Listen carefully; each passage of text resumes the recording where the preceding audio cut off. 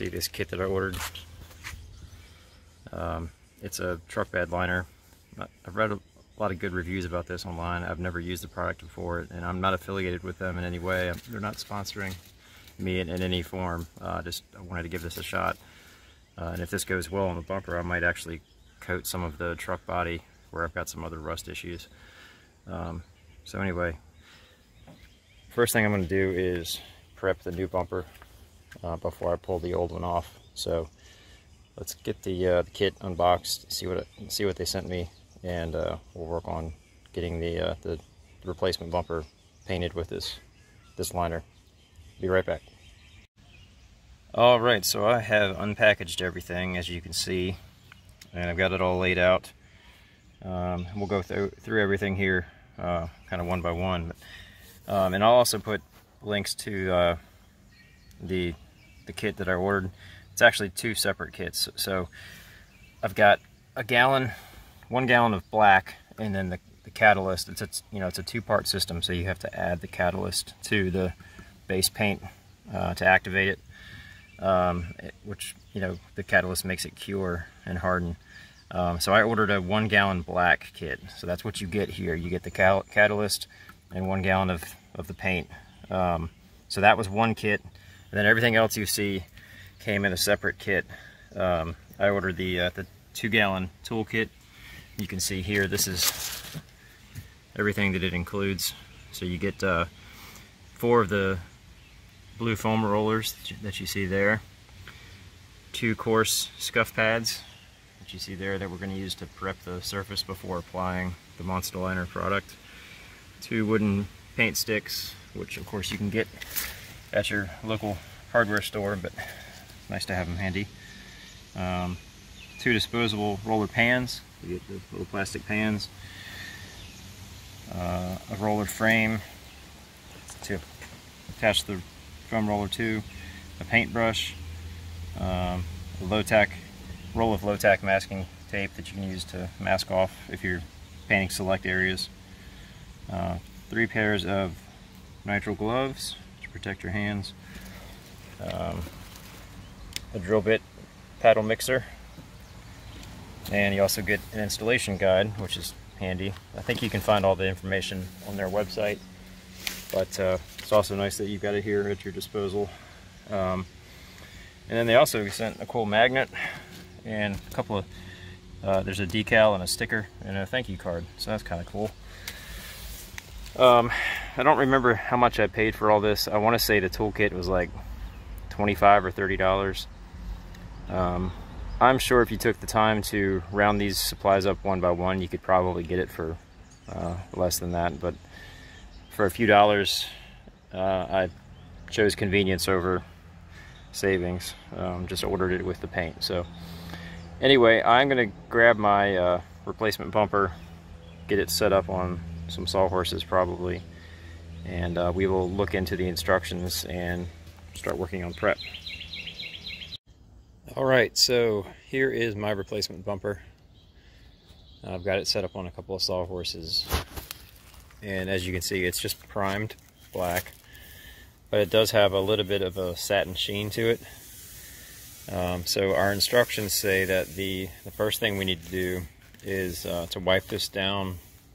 The instructions recommend using MEK, which I think is methyl ethyl ketone, which is a solvent, but I don't have any of that, and my local hardware store didn't have any in stock either, but I do have some of this from a previous project. It serves the same purpose. It gets greases and oils off of a surface to be painted. So I'm going to wipe everything down with that using a rag, and I'm actually going to do both the front and the back because I am planning to coat the inside of the bumper as well, just for rust protection. Hopefully that'll keep this lasting longer than my previous bumper. But I'm going to go ahead and wipe everything down, and then the next step is going to be to go over all the surfaces with a scour pad to rough them up to give the Monstaliner product something to adhere to. So first I'm going to wipe this down, and then we'll move on to the scuffing process. Alright, I've gotten the bumper wiped down, and I'm ready to start prepping it with the scour pad. I'm going to go ahead and do the back side first.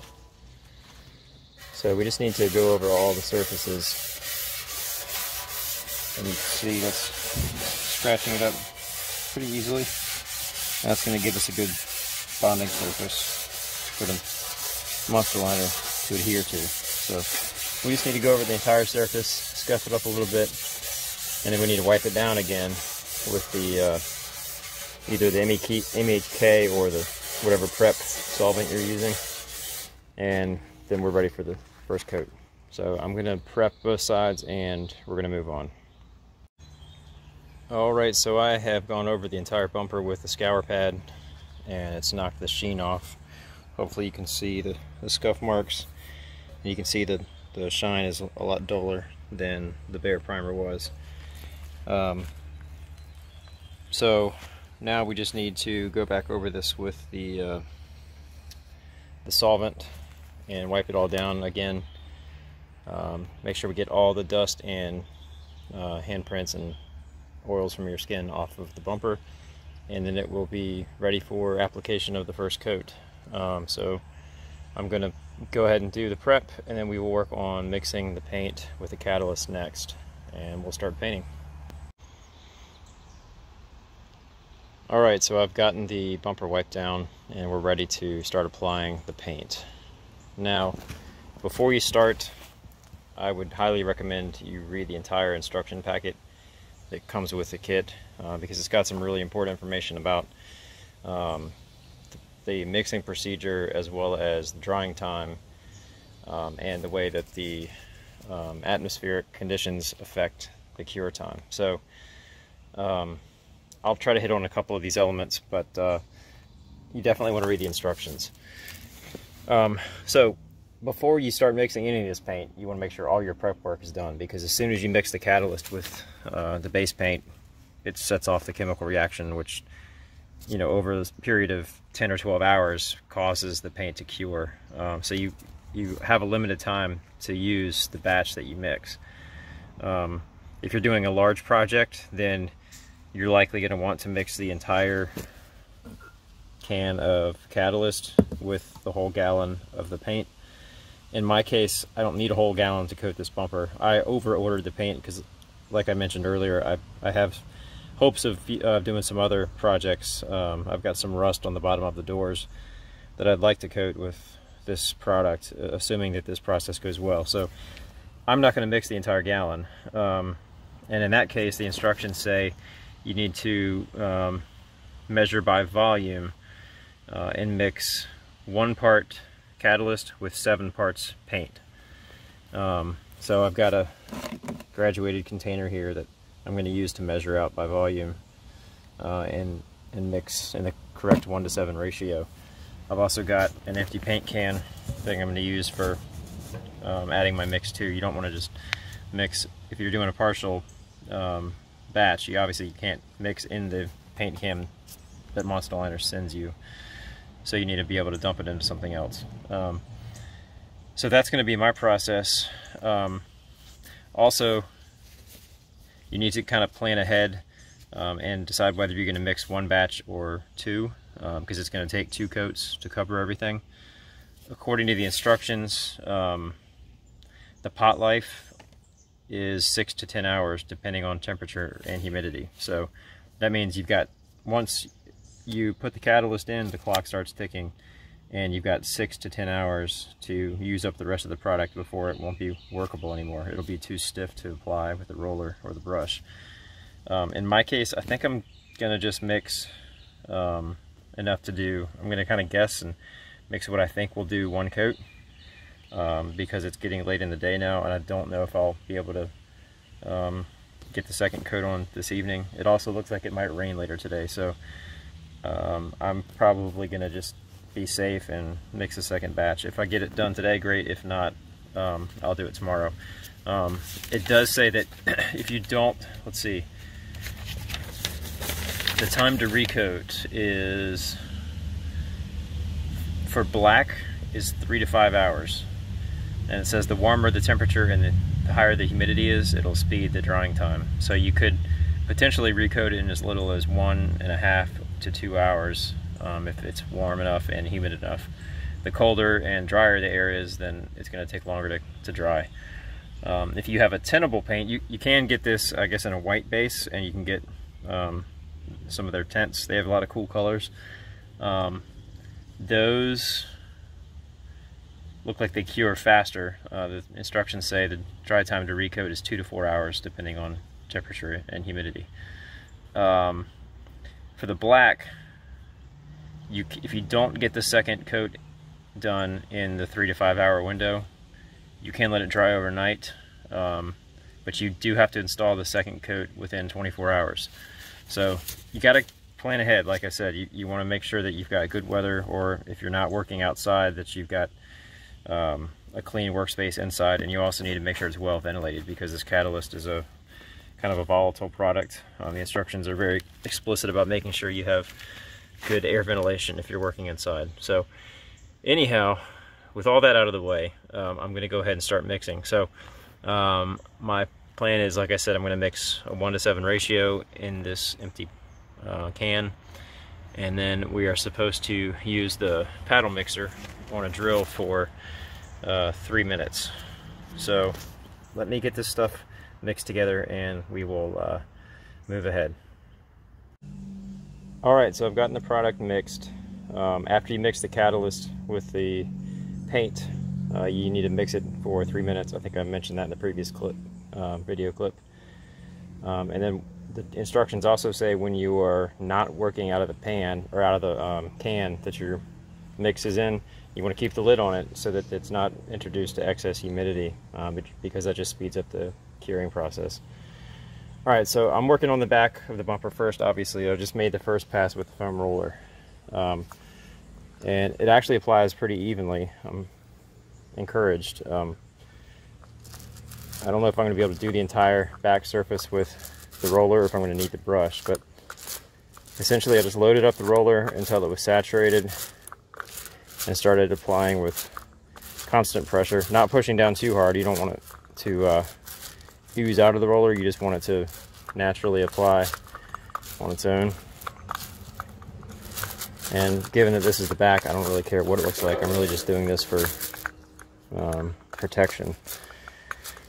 So I'll kind of figure out the method, the tricks on the back surface, and then hopefully by the time I get to the front, I'll have it pretty well down. So I'm just going to go ahead and get a good first coat on the back of the bumper. You can see the nice texture that it's leaving. It looks pretty uniform, and as it dries, it's supposed to kind of even out if you have thicker spots. You don't want to do it too thick, because then it'll start running, especially if you have a surface that's vertical while you're painting it. It'll create a run. But so far, this looks promising. I'm going to finish up the back, and then we'll flip the bumper over and work on the front. Alright, I've got the entire backside coated pretty well. So I'm going to move on to the front now. Be right back. Alright, I just finished applying the first coat on the front of the bumper, and I'm honestly really impressed with the way this stuff lays down after you roll it. You can go back over it several times, and within a few seconds the roller streaks disappear and it all kind of just evens out. So I'm super impressed, and I'm actually really excited about the widespread applications of this stuff. I mean, I've seen it online many times, but to see it firsthand, I'm impressed. And like I said, I think I'm going to do some of the body work on this truck with this to repair some rust areas. And then I've got an old beat up 88 Bronco that was my best friend's, that is in pretty rough shape body work wise, and I'm tempted to just bedline the entire thing with this stuff. So that'll be down the road sometime, but so far I'm impressed. I'm going to let this cure for a couple hours, and then we will tackle the second coat. Alright, it's been about 3 hours since I did the first coat, and this is now dry to the touch. It's not tacky at all, and I'm ready to apply the second coat. According to my weather app, the ambient temperature is about 75 degrees now. It's probably in the low 80s when I applied this. It's early evening now. It's probably about 6:30 or so now. So it's definitely cooled off some since I've applied the first coat, but it's a pretty pleasant day with low humidity. This is early June when I'm doing this, so very low humidity for this time of year. A little bit less than 50% humidity right now. So anyway, it only took 2 hours and 45 minutes, a little less than 3 hours for this to cure, ready for the second coat. And I'm really pleased. I don't know if you can see the texture very well on camera, but I'm really pleased with how this first coat turned out. So I'm going to roll this over and apply the second coat on the back side, just like I did the first time. Did the back side first and then flipped it over and did the outside second. It looks like I only used about half of my mix for the first coat, so I actually mixed more than I needed to. If you recall, my plan was to only mix enough to do the first coat, then I was going to mix a second batch for the second coat, but I've got some left, so I'm going to use that up. If I have to mix any more, it won't be very much. But I'm going to get set up here, do the second coat, and I'll try to give you a couple shots as I'm applying it, so you can see how it rolls on and evens out after you let it sit for a few minutes. Alright, sit tight. Alright, so I just applied the second coat to the back side of the bumper, and I have to say I'm a little frustrated. As I mentioned before, I had some leftover coating from my first batch. I ended up only using about half the mix that I made for the first coat. So according to the instructions, the stuff's supposed to be workable for 6 to 10 hours. Again, I'm only 3 hours into this process, so I assumed it was going to be workable. But I'm pretty disappointed, to be honest with you. I don't know if you can see, but there's tons of chunks where the first batch kind of formed a film or a skin. When I opened up my can, there's a good example right there. When I opened up the can, it had a skin across the top, and I tried to use a paint stirrer to remove that, and then I mixed it again for several minutes with the paddle mixer and my drill, hoping that it would kind of liquefy some of this stuff, these solids, but it didn't work. I'm not sure if I mixed too much catalyst in the first batch or what, but I mean, I followed the instructions. I had the lid on the entire time between coats, but it didn't turn out very good. So I'm disappointed. If you're going to do this, I would absolutely recommend only mixing enough to do your first batch, your first coat, and then if you have any leftover coating, just throw it away. Do not try to reuse it. I'm glad this is on the back side of the bumper where it's never going to be visible, but I would be really unhappy if this was a visible surface, because it just looks like crap. Honestly, I don't know that you can see as well on camera, but in person it looks terrible. There's chunks of stuff everywhere. So I'm gonna have to mix another batch. Unfortunately, I wasted a roller tray that I'm not gonna be able to reuse. So this time I don't have another roller tray. I'm just gonna have to dip directly out of my paint bucket that I mix in, which isn't the end of the world. But I'm disappointed. So you know, word to the wise, if you're gonna do this, like I said, only mix enough for your first coat. Whatever's left, throw it away. Mix a fresh batch for the second coat, and I expect that'll go on a lot better, just like the first coat. And I think my finished product on the outside is going to look fine. It's just a little frustrating to have followed directions and not end up with a workable product here for the second coat. So anyway, I just wanted to share my experience. Like I said, maybe I did something wrong, but I try to be pretty meticulous and follow the instructions, and it doesn't seem to have worked out very well for me. So sit tight. I'm going to mix up another batch, and I'll be back shortly. Alright, so I mixed up a second batch, and I'm ready to do the outside of the bumper. So I'm just going to try to give you a quick shot of how this stuff applies, so you can see how it it lays down. You want to go in one direction, and I'm using firm pressure, but I'm not pushing super hard. The instructions definitely say to apply it generously. You don't want to do it too thin, because then you're probably going to see holidays in it, or thin spots. But hopefully you can see the roller streaks disappear. If I go over it, you can see a roller streak for a second, and then it sort of just vanishes. So a fresh batch applies really nicely. A batch that's been sitting for a few hours, not so much. So although the instructions say the working time is 6 to 10 hours, I would refute that. That's really my only beef with this stuff so far.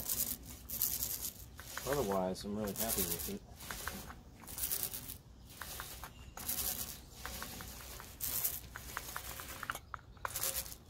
And you can, even after it sits for a little while, you can go back over it like this, and it ends up looking pretty good. So hopefully that gives you a good shot. I'm going to go ahead and finish coating this the second time and let it dry overnight, and then we'll check back in tomorrow and see what the finished product looks like. Stay tuned. Alright, so my bumper is cured, and I am honestly really happy with how this turned out. The coating is nice and even. I don't know how well it'll translate on camera, but I mean, you can see the texture, and it's pretty even, aside from a few little spots, like maybe right there where it looks slightly different, like a different sheen. It really looks good. I'm happy. There's one spot where it looks like I put it on a little too thick.